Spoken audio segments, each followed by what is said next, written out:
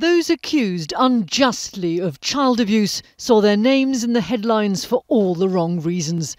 Although eventually exonerated, their careers were damaged and reputations left in tatters. Today, one of those accused, the former MP Harvey Proctor, told me that compensation he's seeking would never heal the pain. The financial and particularly the emotional damage that Operation Midland caused me can never be undone. It is a deep-seated feeling that I'm not the same person that I was before, and I'm not sure whether I've got enough years left to get over what happened to me. Others believed to be suing the Metropolitan Police include the broadcaster Paul Gambaccini, who spent a year on bail before charges were dropped. Also Lord Bramall, now 93 and former head of the army, who was wrongly named by the police.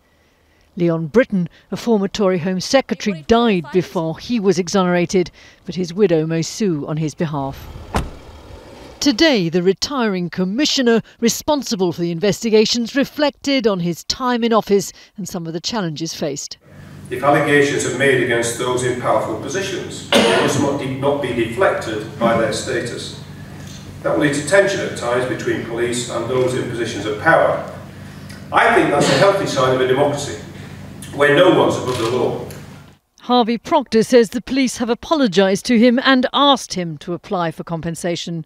I've been urged to contact them, if for no other reason than to make sure this does not happen to other people. The Metropolitan Police Service, I think, must learn the lessons of what went wrong in Operation Midland.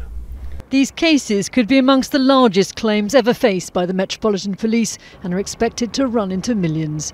Penny Marshall, News at 10, Central London.